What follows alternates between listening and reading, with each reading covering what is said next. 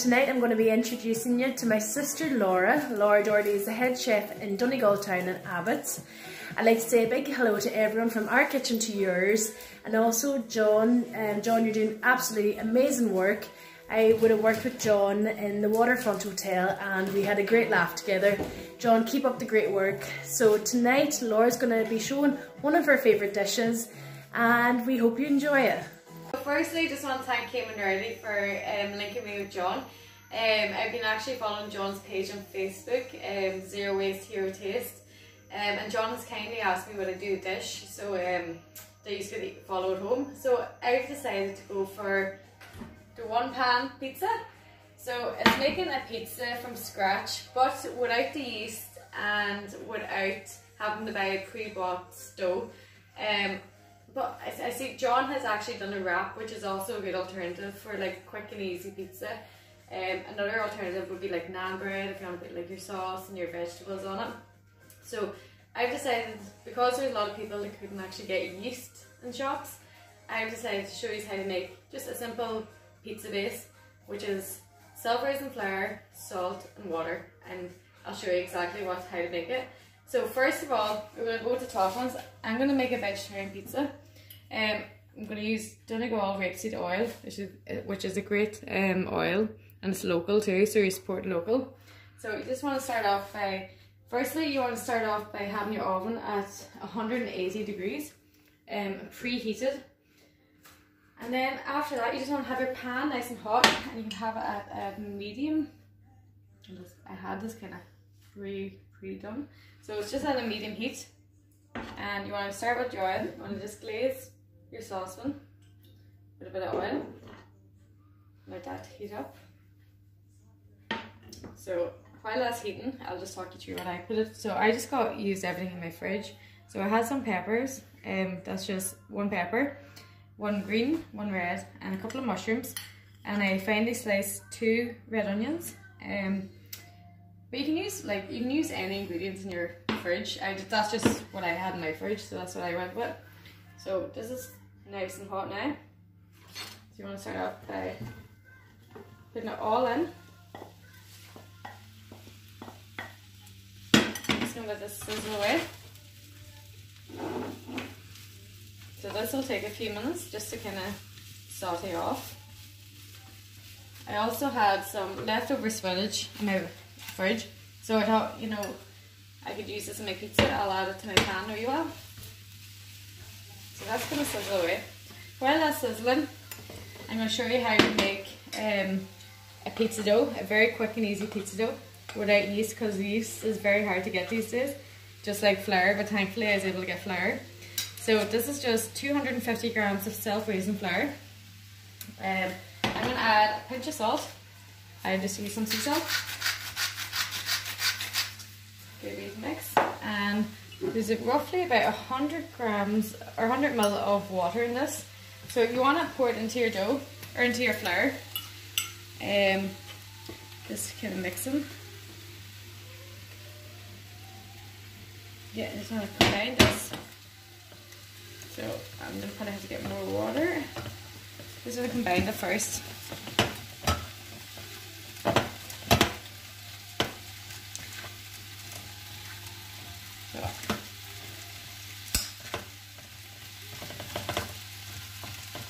I'm just going to get some more water.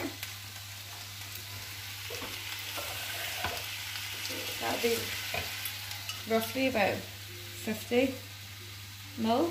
So you can just slowly pour it in and take your time with this. You want to combine this just until it starts to pull together.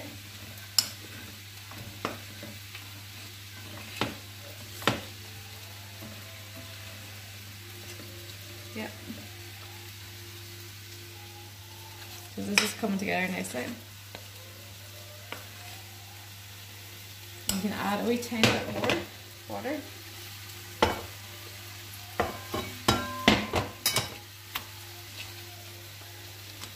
This is nice, and as you can see, it's coming together nicely.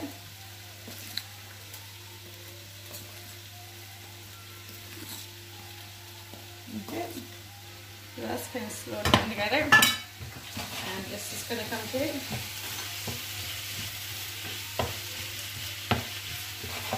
saute this off. So while you're waiting on this here, I'm just gonna get, sorry, more flour. So just gonna get your fingertips and kind of slightly cover them. And bring it kind of together. So sometimes just get a bit more flour. You can add a wee bit more flour to it. Just until it's kind of kneaded out.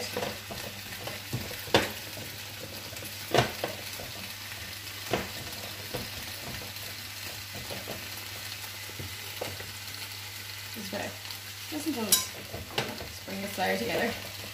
So then we'll knead your flour. And you can, at this point, you could roll it onto a board and kind of give it more of a knead. But just want to kind of keep it kind of all in one place. So you just want a wee bit of elasticity in it, so it's nice and light too. Just there.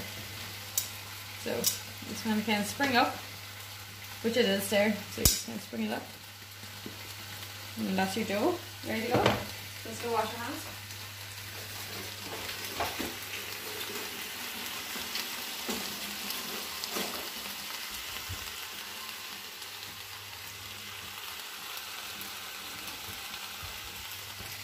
Let's just help it away.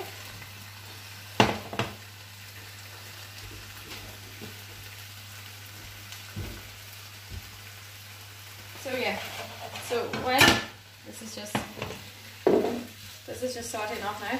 At this point, like if you had extra spinach left over, you can just add it directly into it. This will wilt down. Because I'm making a vegetarian pizza, I just love adding as many vegetables as I can. I'm not quite fussy. I just, whatever I have, I'll just bake or put it into my pan. So at the moment, I just have red onion, mushroom, peppers, and spinach with a bit of oil. And this is just going to saute off. So you could add some black pepper. Crack that in. And a bit more sea salt. Just for flavour. That's outside. And that's just at a medium heat. Your oven is preheated at 180 degrees. So this is just coming together nicely. Because I've decided to do a red onion vegetarian pizza with goat cheese and whatever kind of cheese I have. I'm going to add a small bit of brown sugar, just for sweetness, for the red onions. No, if you want to keep it as more low calorie, you can. So just even like a teaspoon. And even another one. So that's just going to give the sweetness of the onions. And that's just cooking away nicely, which is lovely. Very nice. So you just kind of like saute that off.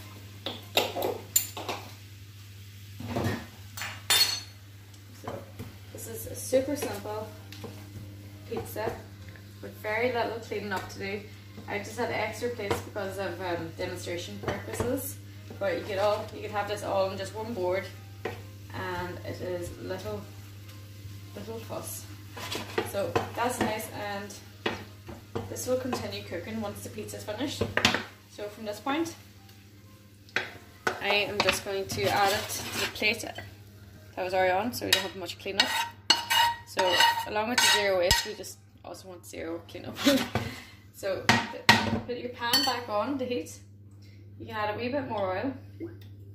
And at this point, I'm going to add my dough, which is nice and springy. So you want to just put it on. And if it's a wee bit sticky, just add a wee bit more flour. Just to kind of work it out. So you just want to bring it around the edges. So this is a thick pizza base. you can make it as thin as possible. Just do a little less flour and less water. Just use the remaining flour dust. So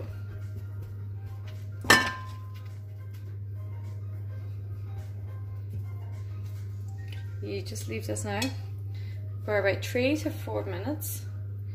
You want to get a crust in the bottom of this pizza.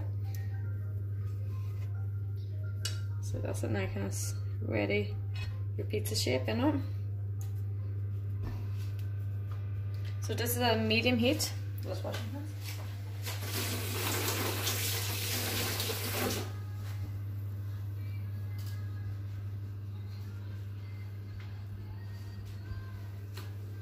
So this is just at a medium heat. You keep this on for about 3 minutes until it starts to get crust. So it's going to take another few minutes. So let's get this out of the way. So what I like to do, I have a homemade pesto. You can use a shop bought if you have it in the fridge. I just happen to have a homemade pesto, which is just basil and parmesan cheese and some pine nuts, and a wee bit of olive oil, but any pesto is fine. I also have concentrated tomato. So if you have this in your fridge also, you could also use this here. So whatever you wanted. If you also had like a salsa or like a tomato passata or any kind of tomato homemade pizza sauce, you can use directly on this. So it's just whatever you have in your fridge. So I'm just gonna go with a wee, straight on. So I'm just gonna go straight on. It doesn't have to be too fussy.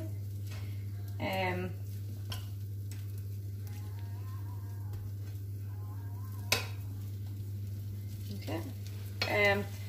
So you could even do a wee bit less now. It just depends how much sauce you like on it. And you want to make this as easy as possible when you're cooking for a few people. So as you can see, there's a bit of a crust starting to come. Just mind your fingers when you're doing this. So I love pesto, so I'm going to add a wee bit of pesto to mine. You don't have to add pesto, it's just whatever preference you have. So just straight on. Yeah, I just love mine saucy. And then there's vegetables. You don't have to use all the vegetables, but if you want, you can load them on.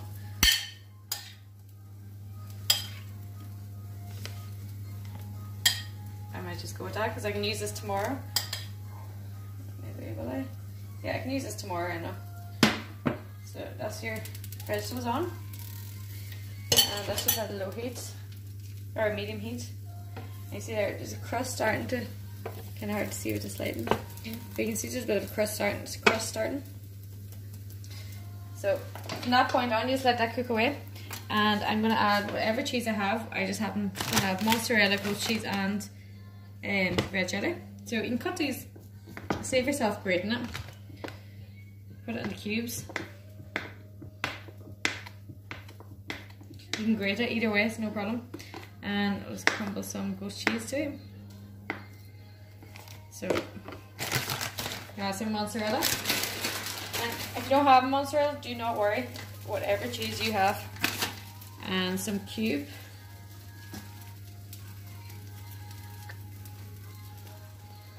And some, I just love goat cheese, so I'm a big goat cheese fan.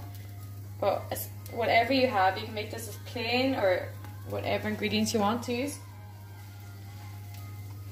Yeah, so you can add maybe a bit more cheese. And if you want to do less cheese or more cheese, whatever your preference is.